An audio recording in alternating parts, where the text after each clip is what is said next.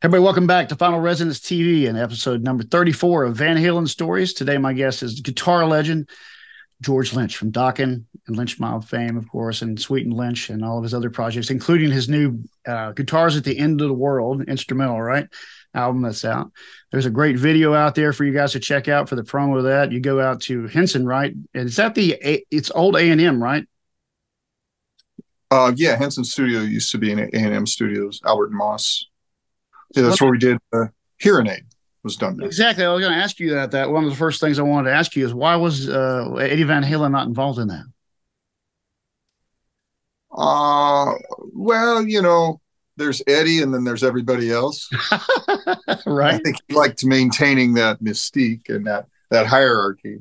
Well, there was that, David Lee Roth leaving a little bit later that year. So that was a bunch of stuff going on there. So maybe it was involved. He didn't want to, I don't know. Roth was stirring it up pretty bad at that point with California Girls and all that, I think. So who knows? When you're at the top of the heap, why threaten being toppled I see what you're by saying. some guy by some guy from Sweden when you Right. don't have to?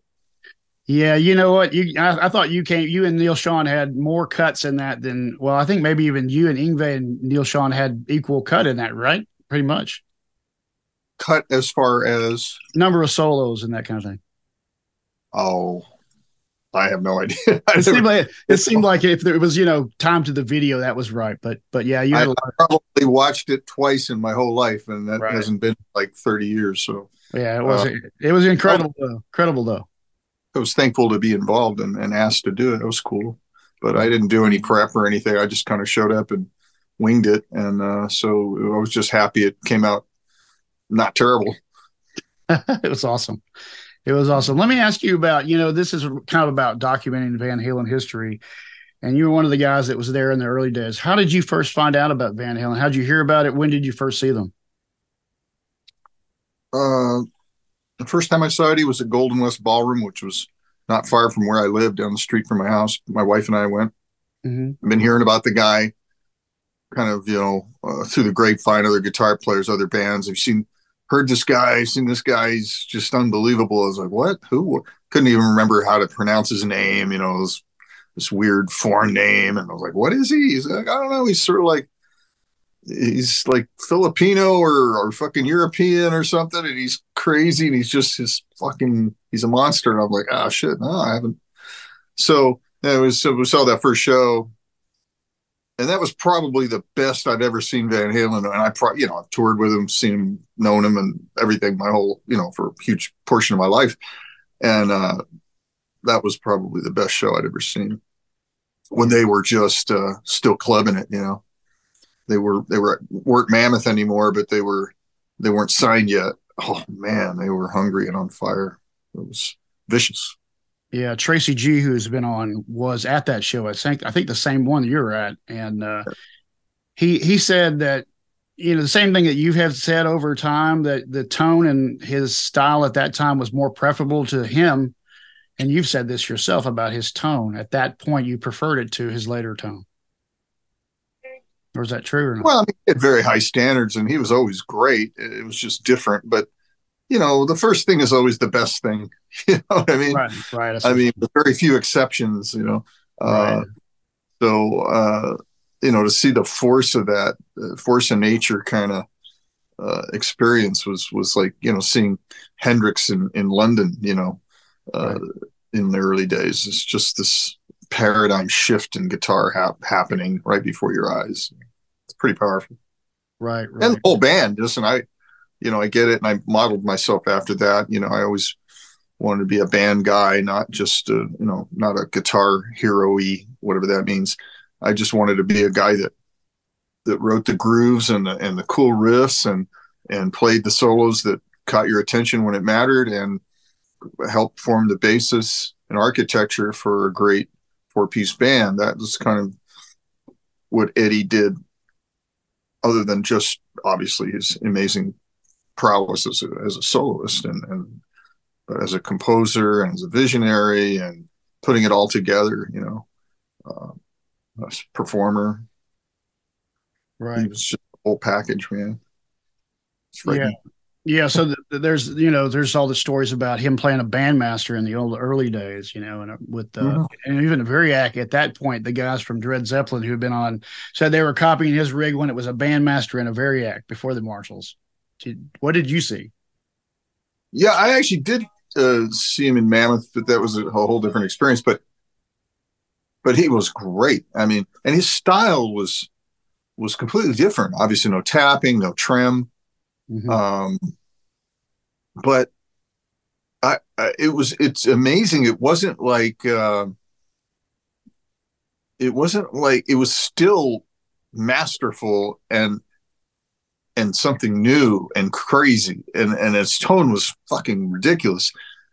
So I think that Mammoth period was really, looking back now, was kind of my favorite because we've all heard Eddie a billion times, what he's done, and Mm-hmm. sort of anticipate what he's going to play, and everything. But back then it was more sort of like, what the hell is this? Is this like, it's like Eddie, but with a lot more like grounded blues based stuff, but it's almost it's almost impossible to describe. There's Leslie West, there's Brian May in there, there's Eric Clapton, but with this other thing that's really exciting and cool. It's very, very hard to describe. And the tone was fantastic. So you didn't miss not having all that other stuff that he became famous for.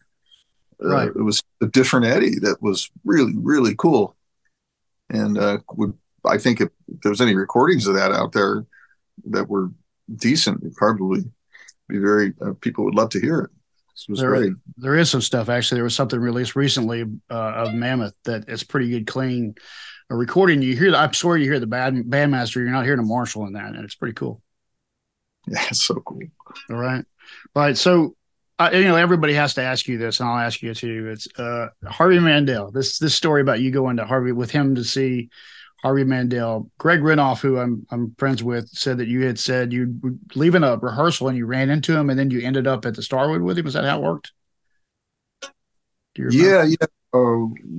Rehearsing over, I think it was at that time over Priscilla's or Barham. It's hard to remember exactly, but anyways, it was we would go actually. Well, a lot of us would go to Starwood, just to see bands that we liked or just to do something after rehearsal. And I don't remember the circumstances exactly, but I do remember sitting there because they have this balcony that's right above the stage. So the Starwood is like a little mini concert club. A big PA. It was overpowered, and it was great vantage points everywhere. You could be down in the pit or you could be up in the rafters. So it was pretty cool to watch a band from up there. So I seen Priest in the early days from up there, and uh, uh, who was Rick Derringer. Right, right. Seen a lot of great bands. Really close up. Randy Hansen. Mm-hmm. Uh, so, anyways, yeah. So Canned Heat was whatever. We all love Canned Heat. They're cool, and they're doing their bluesy thing and everything. And then Harvey Mandel did a solo, which was just kind of very pedestrian and pentatonic and kind of whatever. Mm-hmm. And but then he did this little kind of interlude with the tapping thing, and we both kind of looked at each other and went, "Whoa, that really stood out." And guitar players, maybe guitar players, plagiarize everything. So it was like, I'm gonna pick up on that a little bit. Right, That's a right. The But it was very simple by today's standards, but it was very effective, and I believe that's when he added it to his repertoire. bag of tricks, and I sort of did too a little bit, but without as much success or precision. But Yeah, there's actually Greg sent me a newspaper clipping from the Starwood from '76 in December when Harvey was on the bill and Van Halen was there the week of. We don't know if that's when you went, but does that sound like the right time period? oh, you're asking the guy with no memory. Right. Okay. Well, yeah. So the Harvey Mandel thing, do you Like know about? interviews, like a police interrogation. Right. Right. Weird. Like I feel like I did something wrong. No, no. Chris Holmes, though, you of course worked with Chris Holmes, or Chris Holmes.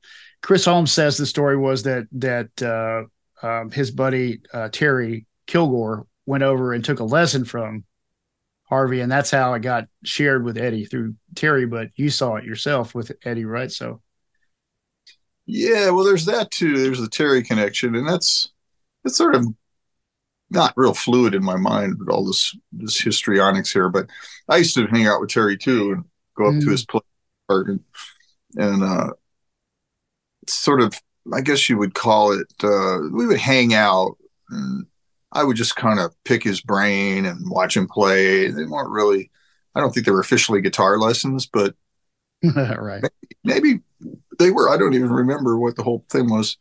There was some gear involved. I think it was maybe we were trading gear back and forth, maybe a little bit. He had the fucking tone and the hands, and I thought he was quite honestly better than Eddie. Because him and Eddie were, buds and grew up together, and they kind of did this thing together. Terry had Ready Kilowatt, which was a three-piece that didn't have good songs. Every song was, and they didn't have David Lee Roth, and Terry didn't look like Eddie and move around. He was super sweet guy and just a big lumberjack looking dude, with fucking chops like for days. It was crazy. He had all his jazz chops too. And he had that tone, that Warren Brown sound in spades, man. Actually, I saw him before I saw Van Halen officially. When he was sporting that tone, I was just like some little bar in Pasadena or something, La Cañada or somewhere up there. Okay. Jesus Christ. Yeah, I've heard Yeah, that. he didn't have the whole Van Halen package, He didn't have the whole thing. Right, but I heard some of the maybe the tone and licks came from Terry. That's something I've heard many times. Yeah, I mean, I don't think it's that black and white. I mean, they were buds and they kind of evolved together and came up together. Yeah, Eddie got to grab the brass ring because he had all the other elements. And that's right. it frustrated Terry, of course, for the rest of his life, and that's why Dave picked him up and used him for his albums. Right, I knew that. So back in the club days, do you remember well, you have one of the Echoplexes, right? You have one of his Echoplexes, is that right? Yes, And then you have one of the naked cabinets too. I do, I didn't even realize I went to open it up, last year, and he had signed it, which is pretty cool. Wow. Okay. It has two JBLs and two pre-roll of Celestians. So do you think he actually used that on the recordings as they say he did, or he just used Celestians? No. He used the JBLs with his. And you can hear in those recordings they have out from Sunset Sound. You can hear the difference between the JBL mic and the. Right. Oh, that wasn't anything that was transformational though, and I that's a lot of this stuff with Eddie's tone is just like, well, okay, but you can buy a Variac and you can put JBLs in your cabinets and you can do all those things too and buy a 68 Plexi, but that's not what it is. It's him. Because I've seen them and watched them plug into a brand new fucking little Fender combo and just do the same fucking thing. Right. It's all here, and here. I mean, he's just a monster. I've seen him play when he's had tone that he can't stand and still great. So right. A lot of people actually Jazz Obrecht, who was one of the writers that first interview with Eddie Van Halen, told me that Eddie was a very sensitive guy, and you had mentioned this as well in a thing I watched. Jazz's comment was he was almost too sensitive to be in this line of work. What would you say? Yeah, and I think he had to put up a front of hardness and sort of coldness and to kind of protect himself, which is kind of common, with artists. Mm-hmm. And I think that's what he was. I think he yearned to just have friends and be the guy in the neighborhood with his buddies who were in his band, and your bandmates were your friends. And the thing is, he never had a social life. All he did was sit in his room when everybody was out partying. He was sitting in his room, right, and just practicing incessantly, day and night. Smoking his cigarettes, drinking his beer, and freaking just going through it, until it was just in his bones. The rest of us were not that dedicated, and it paid off for him in that respect. But then maybe didn't quite have the social skills other people have, you know. Right, right. For what came, with the fame and everything with his situation, it seemed like it overwhelmed him in a way. Yeah, it leads to some other things because that's how you deal with it, you know. Right, right, right. So one of the things that back in the day, a couple of people have said back then the bomb he had on stage with the Echoplex in it, right? Oh, Okay. was I not the Univox Yeah, yeah, tape? I'm sorry. Yeah, you're right. The Echoplex is on the ground or this side. Yeah. Yeah, the Univox. I was told that some people would copy that in different ways. Like once somebody had a mannequin and they would use it for their stand instead of a bomb. Did you see that? I never saw that. Really? Okay. Some people were saying they were like Carlos Cavazo may have had that or somebody. Would surprise me, but that makes sense. But no, I never witnessed that Never or saw heard of that. it. We all build on the shoulders of our predecessors is a nice way of saying we just all steal from each other and plagiarize. So, but that's how So progress is made. so the tiger, your tiger. Did you do this before you saw the white and black or after? Did it influence you to do the tiger? I think it did. I can't remember exactly. I think I did the first tiger, which was green and Yeah. black. I think I did that one in '79. So whenever that was. So yeah, I would assume that was after I saw his guitars and thought, well, I need a variation on that. Maybe. I'm just thinking what my thought process probably were. Well, then it exploded all across the '80s scene. Everybody had one graphic guitar of some sort at the time. Sure, polka dots. I'm the Yeah. polka dot guy. I'm the electrical tape guy, and I'm the animal stripe guy. And you continue to make guitars with the Tiger, but these are really the cool ones that you make with the where you carve them out are really interesting, really cool. Yeah, I had one here yesterday. I just shipped it out actually yesterday. That one you had, I was at a clinic at Ken Stanton Music few years back, and you had that one that it was like a grayish green color. What was that one called? What'd you call that one? Well, I'm not sure. It could have probably most likely been the Klondike. That's it. Yeah, the one you played all the time at the time. Yeah, yeah, yeah, yeah. Yeah, that's a beautiful guitar. Yeah, that's just a different tiger pattern. I come up with different tiger patterns and I make templates of them. But I used to, when I first started doing this like 12, 13 years ago, I would just, draw them on a piece of cardboard and cut them out with scissors. And that's my template. And I would tape it to the guitar and then I would make changes depending on, if it had an extra pickup or different things to accommodate different design features. But now I have templates, I've sort of made it a little bit easier for myself so I don't have to sit there and Right. do that every single time. Yeah. Right. So when the first album came out, Van Halen 1 came out, what was your impression of the album in general, just after you've seen him all those times before it came out? Oh, it changed the world, and it really epitomized SoCal. It was like kind of the flagship SoCal thing. And we thought, okay, the first thing is as a guitar player, you got to try really hard not to fall into that trap of trying to just copy that. That's tricky. And that happened with Ingve as well. I think for all of us, we all just started playing a little faster and trying to learn our harmonic minor scales. And Right. it's really hard not to do that, fall into that trap. The same thing happened with Eddie, of course. But like for a while, I couldn't get off my whammy bar. I was just on that thing way too much, and you know. Uh, but yeah, that first record changed everything, and it's still a touchstone. Right, right. I mean, it's still amazing. The scene in LA at the time, a lot of people talk about, well, you've said this, I think, before, that it was pretty diverse as far as the bands like Stormer and, Jimmy Bates, I hear about him all the time from people. All those different bands that were fairly different. Is that right? Oh yeah, yeah. You had a lot of punk bands, which is great, and then you had a band that I keep bringing up was a la carte, Right, which right. was one of my favorite bands. Three piece. We'd be to dress and drag like the Rocky Horror Picture Show, and they sounded like ZZ Top, and they were all on heroin. They were fucking great. Didn't have the greatest songs, kind of like Ready Kilowatt to that extent. The songs just weren't all together. I remember they had one called No Tell Motel.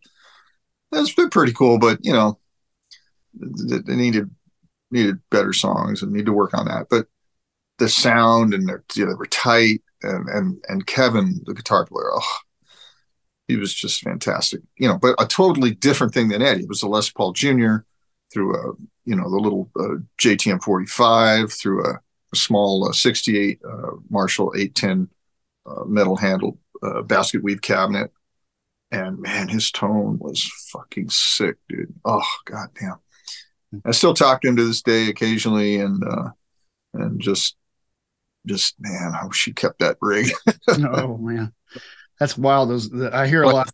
Now, like most guys, a lot of guys he's playing through, some fractal fingers. I'm like, God damn, come on.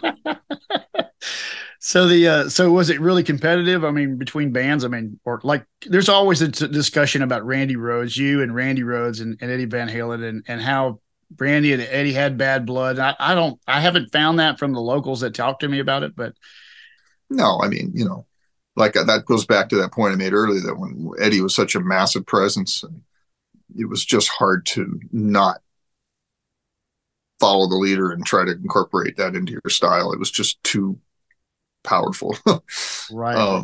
But Eddie was, Randy was, to me, I loved him. He was a very sweet, intelligent person, and an amazing musician, a very deep guitar player, with serious classical roots and serious musical theoretical knowledge. Right.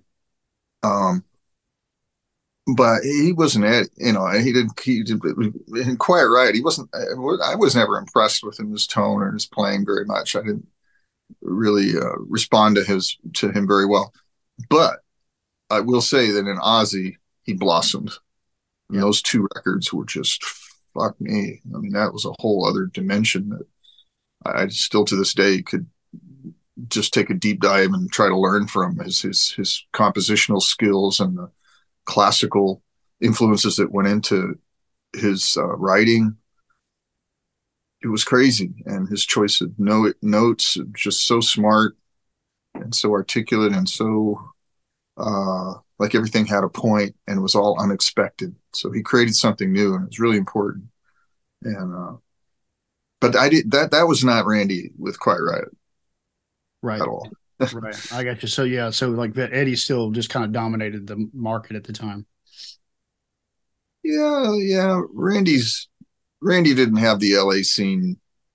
I mean, wrapped around his finger like Van Halen did.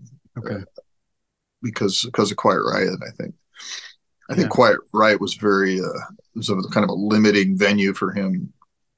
Where's your tone, man? When I was a kid, I saw Unchained, the video, live. That was kind of what got me going. But that tone was, the surround sound thing. But then it was when I saw you on Breaking the Chains and I heard that early Marshall sound, I was like, there's another guy who has that tone. What was that Marshall you're using? Metal Face? You said you used early Metal Faces then? It was. Yeah, I didn't use plexis at all back then. They were all Metal Faces. Right. But I found good ones. And, the early Metal Faces up to 73 were essentially the same circuit, a little more gain, which is good. But I had a vintage basket weave cabinet, which is important. A lot of people don't recognize how important a cabinet can be to your sound. Right. And, and the right guitar. And then, of course, we're recording tape with analog gear in Germany with old equipment and, all the right shit in a big real room. So nice and woody and warm, and got a good engineer that's finding the right mic placement, and it's all good. Was that your head? Was that your head that you brought across? Yeah, that was my head. Yeah, I actually brought my half stack to Europe with me. I don't know how I managed that, but as luggage. Right. You do that now though with your 50 watt. You maybe take that and you use house cabinets for when you're coming down, or what do you do? Yeah, I use house cabinets unless I'm somewhere within driving distance of somewhere in the Southwest where I can, if we're going to like load a truck and bring our own gear, which I love doing that, then I'll bring my cabinets, it does make a difference. I mean, I wish I could do that everywhere, but house cabinets are fine. Yeah. When I saw you last year when you came to Birmingham and you were using the two cabinets and your your 50 watt, and I happened to be just, I mean, dude, I was so close to your rig. It was like I was up on stage with you. And that tone, man, coming out of that thing sounded just amazing. I was like, this is, this is what a guitar player wants to be. They want to be right there in the room with it like that close. And it sounded killer. Yeah, yeah. All you can hope for is that that the rest of the signal path, Out to the uh, front. yeah, supports that sound. Because a lot of time, well, not a lot of times, but sometimes you have to be careful because you're like, okay, you know what your rig sounds like. You love your rig, everything. You stand right by, but you get out on the stage, you're like, what is that? Mm-hmm. And so by the time they pump it through the monitors, they use different mics, and then the monitors got horns, and they're not really for guitar, and then the Yeah. front of house is weird or the room's weird. None of it sounds like what the source. Right, right. Uh, Which is why I that, loved it because I was hearing the source like from 3 feet away. yeah. Then you pulled the blanket off at the end and nearly blew my head off. Oh, it was back when I was doing that. Yeah, I don't do Yeah. that anymore. You only didn't work it. Yeah, it was cool though. It sounded great. So one other thing I want to ask you about Eddie, Monsters of Rock. You did that tour with him. I saw you in '88 in Memphis on that tour. It was really hot that day. I know that for sure. And Dokken was out there with Van Halen, and you had some interactions with Eddie on that tour that you talk about sometimes. And what was that like? Well, I had some gear issues, and I don't know what I was thinking. I was thinking, well, everybody's going to be using all these amps. I'm just going to go up there with one amp on a chair and just like blow. And then I don't know, or something like that. I can't remember. I didn't put a lot of effort into the having this massive rig because well, how am I going to compete with Van Halen, the Scorpions, and Metallica? I'll go up and be that contrarian guy.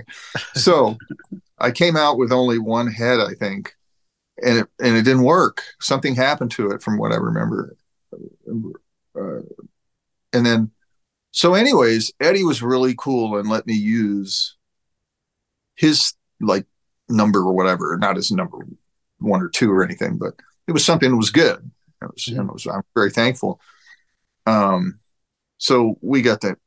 So we spent a good amount of time hanging out. Yeah, yeah. We get to go usually after the show every night. We'd go to for many nights. We'd just go hang out and play guitar and talk, and that was really a pretty amazing, special kind of thing uh, to get to do. You know what I mean?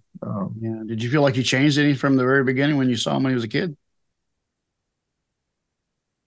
Nah, still, he'd just sit there and bury his head in his guitar, and he'd never stop playing. That's all he was. And Right. he was really, very serious about it.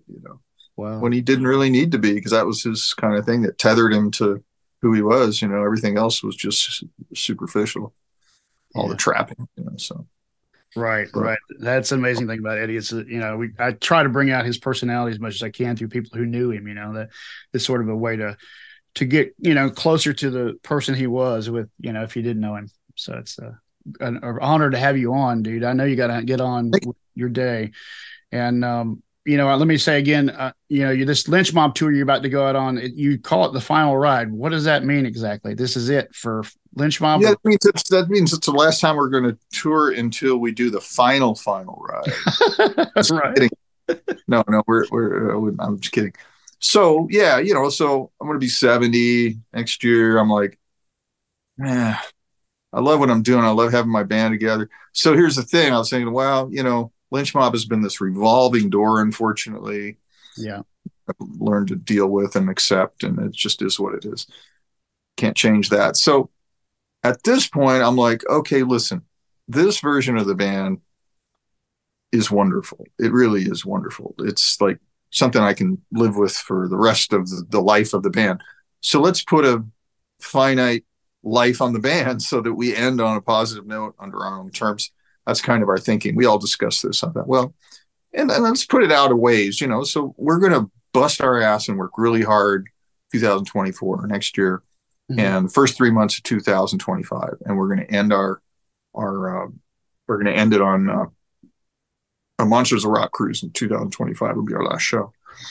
And we're booking the shit out of ourselves. We're going to stay very busy on the road coming up this coming year and go out with a bang instead of a whimper on our own terms with this lineup, which is very important to me. That It's that we go out with a solid bookend with a great record, started with a great record, end with a great record, started with a great lineup, end with a great lineup instead of a bunch of stragglers. Right, No right, offense to anybody who's been in the band, but you know what I mean. It was like, who's in the band this week? I don't know. Fuck. right, right. You had said So this. You had said before in an interview that something that stuck with me was that you were giving advice to people who are younger, and you said, you got to stick with it long enough to bear fruit. But you know how that what you're saying has been very difficult to do so. Do you remember yeah, saying? yeah. Well, I'm in a unique position with this band that with Lynch Mob in that it has some notoriety and some success, but not enough to really uh, keep people committed to the project. In I other words, got we you. don't quite work enough, we don't earn enough uh, to keep people solidly keep people committed to, So Lynch Mob has really been sort of like a proving ground and a mill for people to move on and go to bigger bands, both for my crew and for my band members. Right. And so okay, well that's okay, but and especially crew, it's pretty funny. I just lost my tech who I love, who I've had for many years now, who I rely on very heavily. But I wanted better things for him, and so he got picked up by Ted Nugent for a couple of tours, and he would bow out and do that, and he felt bad about it. And I go, dude, you got to do this. This is great for you. Right, right. Made great money, got his name out there, and then then it just took off like wildfire. So now he's out. He's Extremes guy. Okay. He's doing things with Adrian Blue and King Crimson, and good for him. The world is his oyster now, and I'm very happy for him. But and other guys techs I've had, have gone on to would have illustrious careers, and I mean, top of the top. The Adam Days and the Mike McIntyres, and I just used all of them. They're all, one of my guys is Neil Sean's guy, Angus Young's guy, Slash's guy, Guns N' Roses main dude, White Snake's main dude, Kenny Kenny what I'm thinking of. Anyway, Shepard. No, not Kenny Wayne Shepherd. The Mama Said, who's that guy? It's just like he's just like, he used to have the afro and the flying V. Oh And God. no, go on. And no, he's incredibly famous guy. He's Oh got a well, really yeah. Kravitz. he's got a really good physique. He's always like Lenny around. Kravitz. What? Lenny Kravitz. Lenny Kravitz. Yeah, what did I say? Kenny Lavitz. Lenny. Hey, that'd be a good tribute for Lenny Kravitz. Right, right. Lenny Kravitz. I should do that. You should do it. I'll get an afro and a V and some hippie clothes, and I'll go out there and what? Dude, I'd make more money than I'd make in Lynch Mob if I did that. Speaking of V's, I just saw a video where you're playing I don't know if it was a reissue 59V or whatever was down there in Florida with Blandini or whatever that project you do. Sometimes you sit in with those guys. Yeah, that's a thing we do corporates with occasionally. Blandini, yeah, and that's actually a really fun, good band, and that V was the bass players, and Paul Drennan, and he's played 38 Special and other things, but he's really a great bass player, great guy, and but he's also a vintage car, classic car, muscle car guy, broker, agent, whatever we call him. Yeah, and he also does dabbles in vintage instruments, and he's a guitar player as well. So he's got all this great stuff, old Strats and this and that, and he has that V. And so every time I play with him, he's always trying to, because he's a really good salesman, or he thinks he is, and he's always bringing out this crap, and he's trying to get me to play it, so I fall in love with it and buy it. And right.